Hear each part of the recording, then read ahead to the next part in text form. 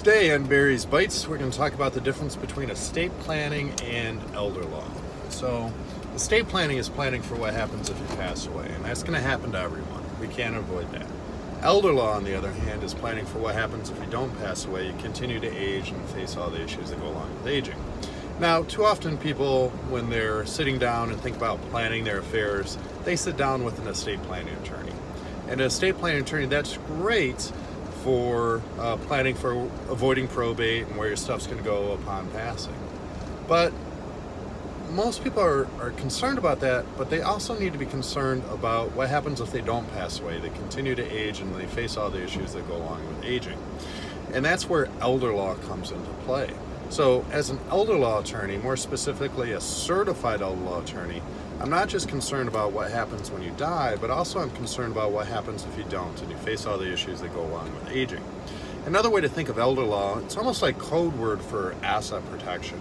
So as an elder law attorney, one of the things that we can do is we can protect against lawsuits, we can protect your beneficiaries against divorces, but most importantly, we can protect against the devastating cost of long-term care, especially with nursing homes costing anywhere between $8,000 to $12,000 a month. That's something that an estate planning attorney just is not going to focus on when they're putting together your plan. We use a lot of the same tools. We still use things like wills and trusts and financial powers of attorney and medical powers of attorney, but as a certified elder law attorney, again, we're not just avoiding probate and controlling that distribution upon death. We're doing that, but also we're building in a lifetime of asset protection for you. So we're protecting you from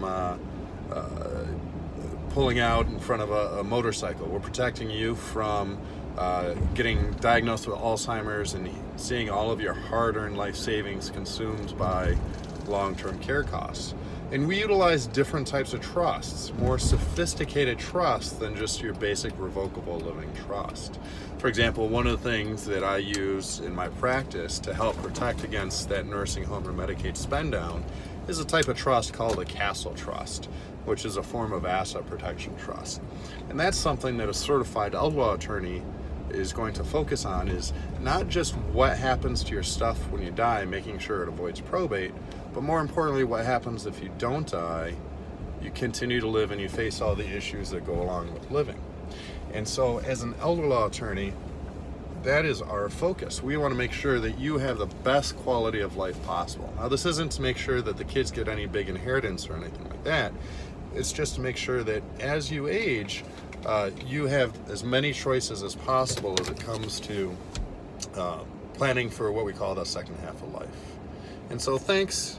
I'm at work now, made it safe, and hopefully you enjoyed this first edition of Barry's Bites, where we drop strategic wisdom as it relates to wealth, estate, and tax planning for the second half of life.